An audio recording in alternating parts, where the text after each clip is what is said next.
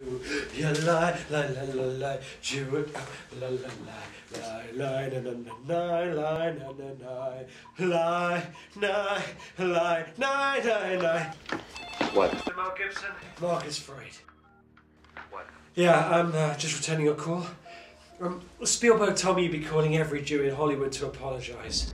Now, let me just run through what happened, okay? So, someone told you it was a good idea to give your son a bris. You didn't realise it's a circumcision. What exactly did you say to the rabbi?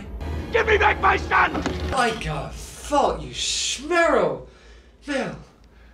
Mel, do you want to repair your reputation with the Jews? Yes, of course I do. Oh, look, I've got an idea for you. You need to give some stucco as charity. Do you have any idea the rain of shit I can put on you? Is it dark where you're calling from? You got the shades drawn? Kind of like a cellar, right? Like a cave? Well, you better get used to that. You better get used to crawling in the dark for the rest of your days. Why don't you just make a donation to the Anti-Defamation League? Something that won't hurt you, but will make them feel really good. I don't know, $1 or $2 million.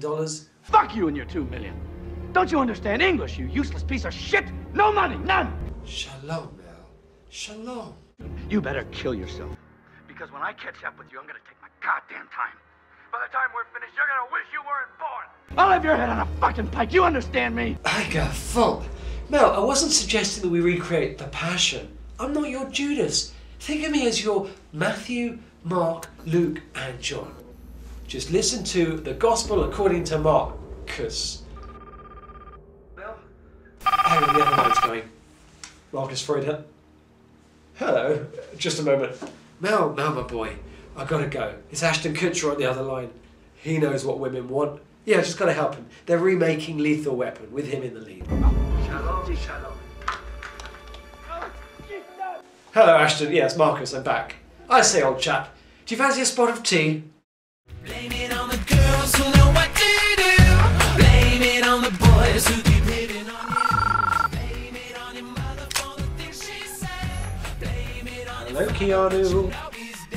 I don't know if you're ready for what I'm about to tell you, but they're coming for you. The nasty men from Hollywood. Blame it on the girls.